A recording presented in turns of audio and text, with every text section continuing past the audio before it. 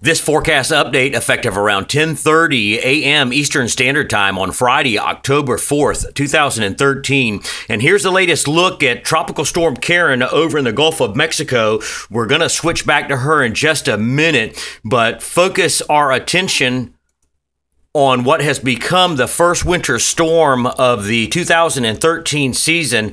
Mind you guys, this storm is coming early this year. The last 4 out of the last 5 winters have been the snowiest on record, and it looks like we're getting an early start to this season as well. Last year, it started in Iceland in a 24-hour period.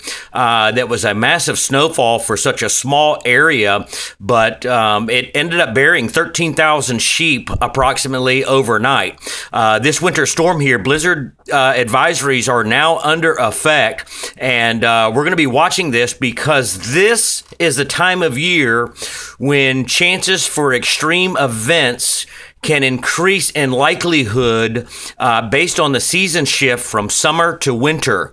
And it is the hot air meeting cold that creates the clash of the titans. And models have been hinting that we could see a major swell event set up off the east coast of the United States. We always like to remind people that Hurricane Sandy, although a minimal Category 1 hurricane, created one of the best swells in recent memory. And the perfect storm, the one the movie was made about, was in October as well. So we are in that time of year.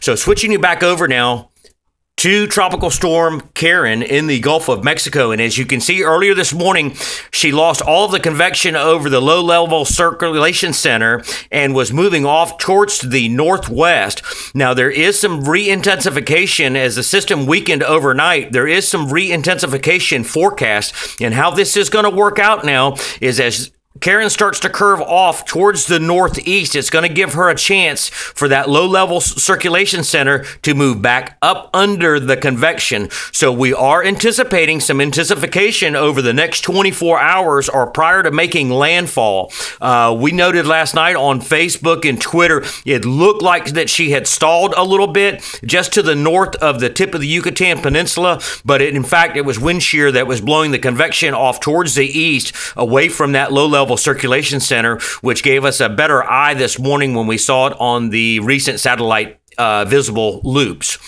But here's what we're looking at, guys, now. We know that Karen is over in the Gulf of Mexico. Texas is going to be getting large surf conditions. Panhandle should be firing. But what's going to happen for the East Coasters? We'll take a look at how this is setting up and why we're talking about the possibilities of a significant or a major swell event by Atlantic standards coming up in the forecast. We basically have 2 low-pressure troughs in here. We've got one that's set up northeast of Puerto Rico and another one that's starting to trail off towards the northeast, east of the islands. And you can already see how convection is starting to fire up in 3 locations. We've got it right here at the tail of this, or in the middle of this trough, and then another one starting to fire up in here on the tail end of it. And as you guys know, if you follow our forecast, we always talk about during tropical season, you always watch the tail ends of fronts or along fronts for an area of low pressure to spin up. And this is how it's starting to look. I mean, check it out, guys. You've got 1, 2, now 3 just north of Puerto Rico, and you can already see some cyclonic spin with all 3 of them. As high pressure starts to build in the Atlantic, that's going to shift everything moving back towards the west. So we are going to be looking for some homegrown development, guys, in the forecast as models continue to suggest that this is what's going to happen.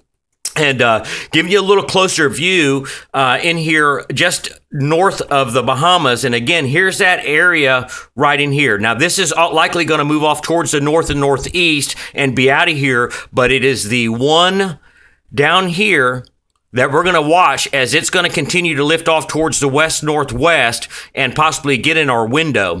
Here's the latest look at the Euro model, the ECMWF, that has been historically one of the most reliable models. And this is for October 14th, I believe it is. But this is showing an area of low pressure in the Bahamas here, and one just to the northeast of Bermuda, with high pressure stacked up over here, Nova Scotia. This is going to pinch the gradient if this model forecast holds true. This is going to create some northeast winds along the east coast of the United States, with possible some major swells coming in here on the northwest side of this low, as the opportunity for the pressure gradient to tighten would be good here, and also in here towards Florida. Now, this is just one model run of many to come, but when they keep hinting at this every day in various different forms, it's something that needs to be watched, because we could end up with a major system possibly breaking the 8-year record drought of a major hurricane threatening up in here towards the northeast. So, folks, we are entering, or what we believe we are entering, a very active period over the next week or so on this side of the Northern Hemi. We're hoping that you'll stay tuned for our forecast as we continue to monitor the models and real-time satellite imagery, but it looks like increasing chances of a swell event at the moment setting up along the east coast of the United States. That's all we got for you for now, guys. Stay tuned for the next update.